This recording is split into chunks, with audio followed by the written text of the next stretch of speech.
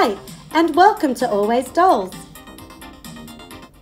Today we show how to craft a version of American Girl's Pac-Man arcade game that has a working light-up sign and can hold an iPad, phone or other device so your doll can really play along. Shout out to YouTuber Snapping Turtle since this is her favourite part of Courtney's collection, and to Lee and the AG community for requesting this tutorial. Leave a thumbs up if you enjoy this video and subscribe to help our channel grow. So, let's get making! We cut our pieces from foam board, but you can also build this arcade machine from thick cardboard. You need the base, back wall, two side walls, top lid, an internal shelf, and front wall.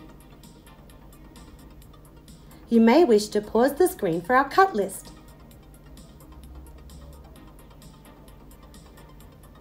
Take all but the internal shelf and paint them yellow.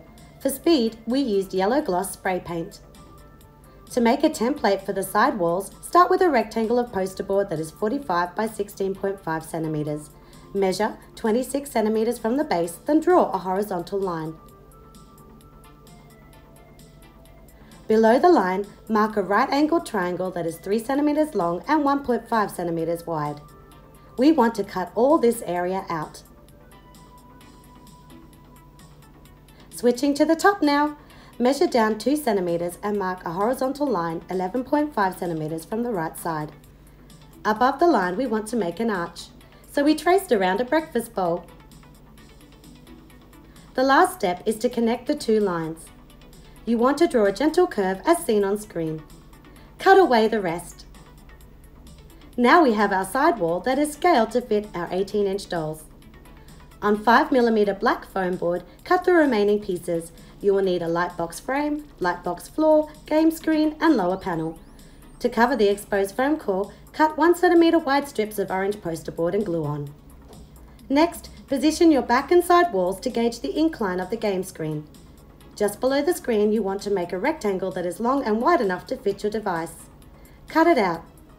Now we can begin assembling the arcade. Line up from the bottom, then attach the left side wall to the back wall. We used liquid glue so we had some wiggle room, but you can also use hot glue. Following this, glue in the base piece. To position the internal shelf, insert your device through the slit we cut earlier. Position and mark where it needs to go, then glue into place. Next, measure 5.5 centimeters from the top of the back wall, mark, then glue in the light box floor. Pop the frame on top.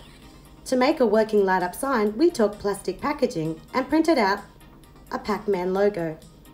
This was easy to find, just Google Pac-Man arcade game images. Simply trace over the image with permanent markers.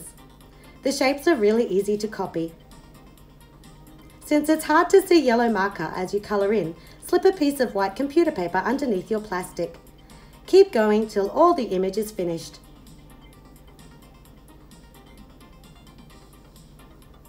Trim your packaging to fit behind the frame. You can affix it with tacky glue or strong double-sided tape. Okay, let's paint the gaming area black. You also want to paint inside the light box. Even though black is heavily pigmented, we still need to do a few coats for full coverage.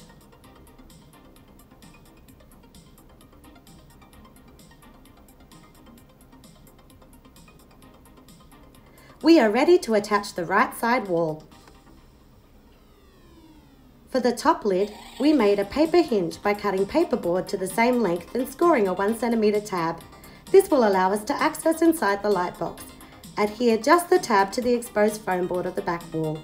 Here we placed a battery-operated string of fairy lights inside the box. We have covered it with white plastic from an old shopping bag to diffuse the light. When the lights are off, the sign really glows. And it looks good when the lights are on too.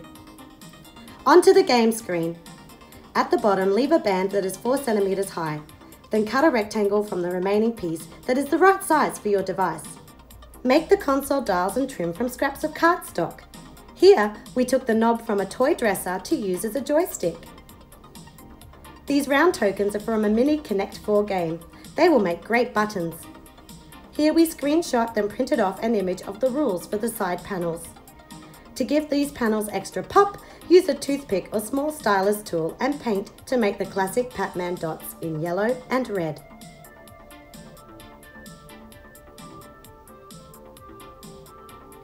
You can go all out with bits and bobs from your crafting stash, or just keep it simple and glue on print-offs from the internet. Let's put on the front wall, followed by the gaming screen. It's important that the corner of the screen lines up with the peak on the side wall.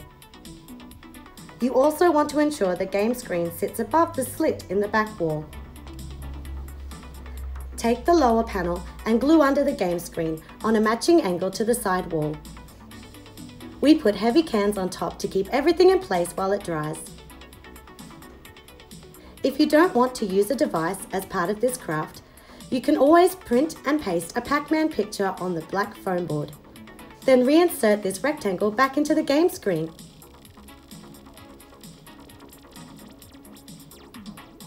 For those finishing touches, we have used more cardstock and buttons to make a coin slot.